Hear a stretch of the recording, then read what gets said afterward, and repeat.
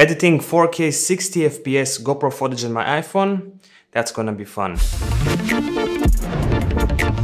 The application that I'm going to use on my iPhone XR to edit the 4K 60 FPS footage from my GoPro HERO7 Black is going to be LumaFusion. In my personal opinion, LumaFusion is the best video editing application for mobile devices, especially for iOS devices. It's super fast, super snappy, and it's just amazing. Let's see how this application handles 4K 60 FPS for my GoPro HERO7 Black. So I already imported some videos for my GoPro, as you can see. And it says here 3840 by 2160. That means it's a 4K. First of all, we're gonna create a project, 24 frames per second or 23.98 frames per second. We're gonna name the project, I don't know, test. Now we have a project. We have a timeline here. We have all our tools here, the footage and the monitor. So let's take, for example, this footage, and we're gonna scrub to an interesting moment somewhere around here, and then we're gonna end it, let's see, just revealing the sun here, something like that, and we're gonna import this to the timeline. Now we have this footage.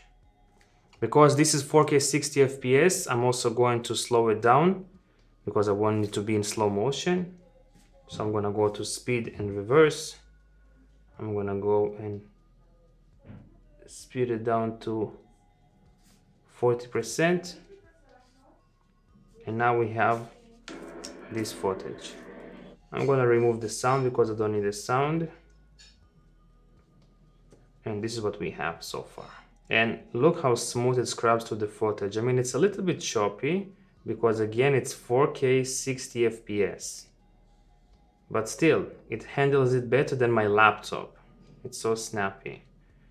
And let's say, for example, if I want to color grade this clip, I can do that too. I'm gonna go to color and effects, click on original. And because I shot this clip in flat picture profile, let's add a little bit of contrast, a bit of saturation here, a bit of vibrance.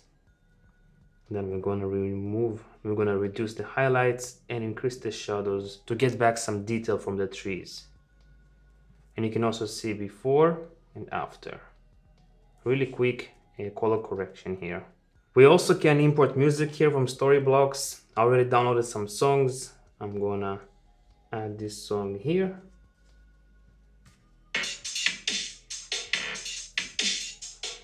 Okay. And you can edit this sequence to the song. So let's just edit the sequence to the beat.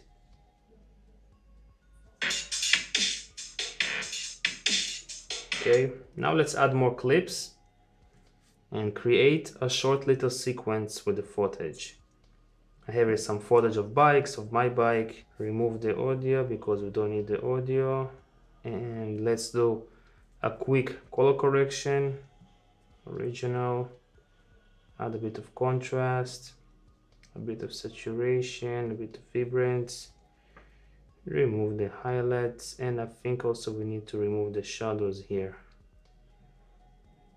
Let's see, somewhere around here, and we're gonna add a bit of contrast. Again, before and after, before and after. And also using this application, you can add LUTs, which I already have here for my GoPro, but I'm not going to use them now. But if you want, you can create LUTs in DaVinci Resolve, Final Cut Pro, or Premiere Pro, import it to Google Drive, and then download it to LumaFusion and use those LUTs. All right, let's see what we got so far.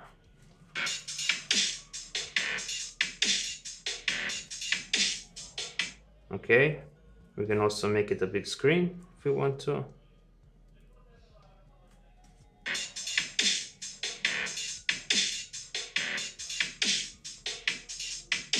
Okay, the second clip is a little bit too long, so we're gonna shorten it. Let's see how it looks now.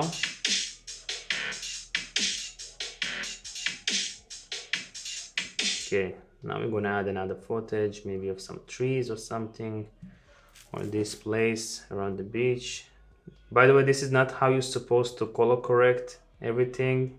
Usually I take a little bit more time I just want to quickly show you what you can do with this application.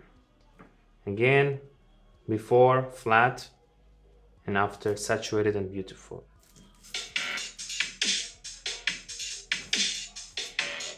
Okay, here already can chop it to here and maybe put another bicycle shot that I have.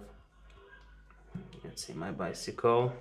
By the way, unfortunately, at the moment you cannot do speed ramping with this application, but it should come in future updates. If this application would have speed ramping, I would definitely use a lot of speed ramping at the moment. And now I'm seeing that this shot is actually a little bit not straight, so we can go and reposition it if you want to. First thing that I'm going to do is zoom in a little bit, just a pinch, and then we're going to rotate somewhere here. No, just like that. It's going to be much more comfortable to use this application obviously with an iPad with the Apple Pencil, but you can also use the iPhone, no problems. I've edited a lot of videos with my iPhone with LumaFusion and it's been really amazing.